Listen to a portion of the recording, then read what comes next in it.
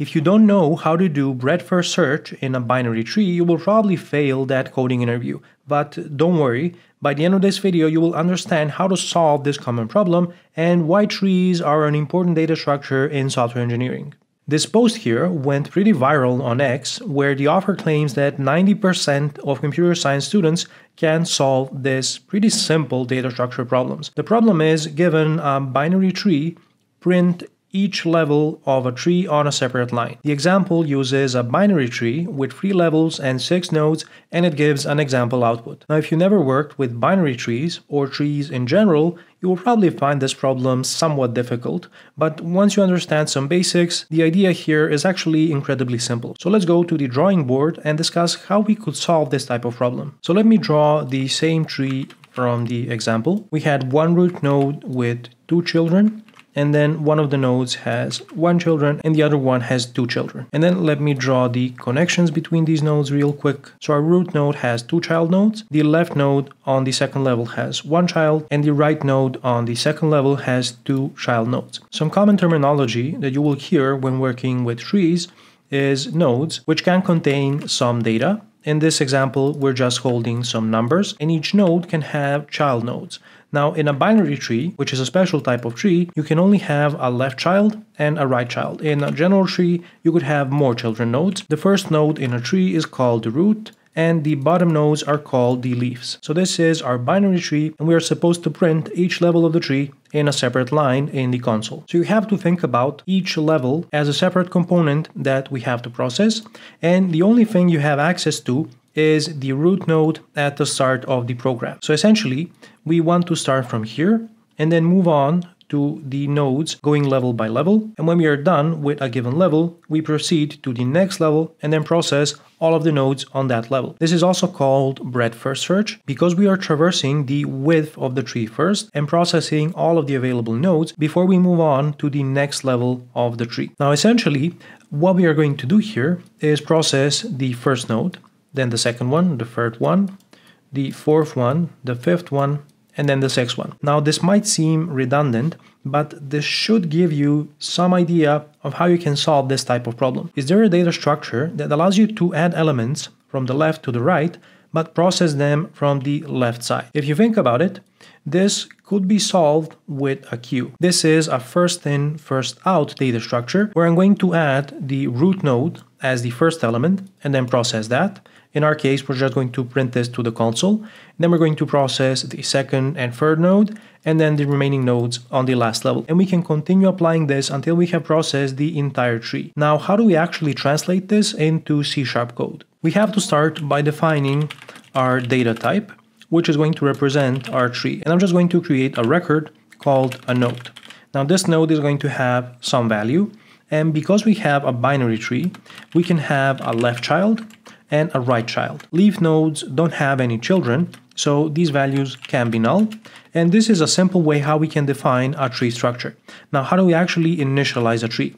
So let me get rid of this hello world statement, and then let's initialize my root element, which is just going to be a new node. So based on the problem statement, the value here should be 1. And then we can define our left child node. So this is just another node. The value here is going to be 2. This node has just 1 child element with the value of 4. Keep in mind our tree data structure. Now, this is a leaf node and it doesn't have any children, so I'm going to allow this to have default values, which are just going to be null in this case. And now I can move on to the second node, which is the right child of our root with the value of 3, and this node has 2 child nodes with the values of 5 and 6. So I need to initialize 2 more nodes. So this is our data structure.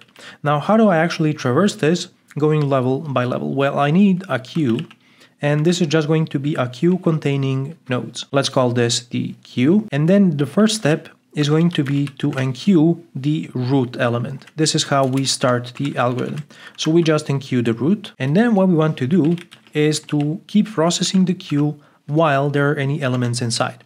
So as long as the queue count is greater than 0, we want to do something. So what do we want to do? We want to dequeue a node from the start. So we call the dequeue method, and this is going to give us the first element that we appended to the queue.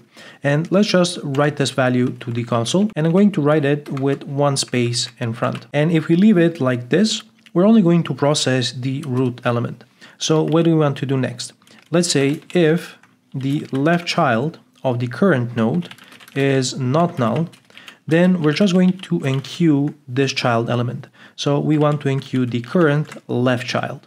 And let's do the same for the right child element. So if the current node's right child is not null, then we're going to enqueue the right child. So if I execute this code, here's what we are going to get. You will see that this prints out all of the nodes that we have in the correct order in a new line. So we have 1, 2, 3, 4, 5, and 6. So we are definitely processing the elements in the correct order. Now, instead of doing a write line here, I just want to write the elements, and now I'm going to get the same output with the elements in the same row. So the next problem I need to solve is how to actually split these into different lines so that each level is on its own line. There are a few ways of how you could solve this, and I think the most elegant approach is to simply keep track of the current level. So I'm going to update what we are storing in the queue to be a tuple, where the first element is the current node, and there is an integer value representing the level of the current node. So by default, I'm going to enqueue the root node at the level 1. But I will also need a helper variable to keep track of the current level. And we're going to use this value to figure out when it's time to print a new line. So now when I dequeue an element, I'm going to get the current node and the level of that node. And what I want to do is, before I print the value, I want to check if the current level is less than the level of this node. And if this value is true, it means that we have moved on to the next level in the tree. So what I'm going to do is just say console write line, and we are going to increment the current level by 1. So then I can proceed to print the current value. And now I just need to enqueue these values with the correct level, which is just the level of the node that we are processing right now plus 1. So let's also do that for the right child. And now I'm going to start the program and add a breakpoint here so that we can take a look at what a single iteration looks like. So we're going to dequeue our first element. Now, if I take a look at the current node's value, you can see that the value is 1. So this is our root node, and it contains 2 child nodes.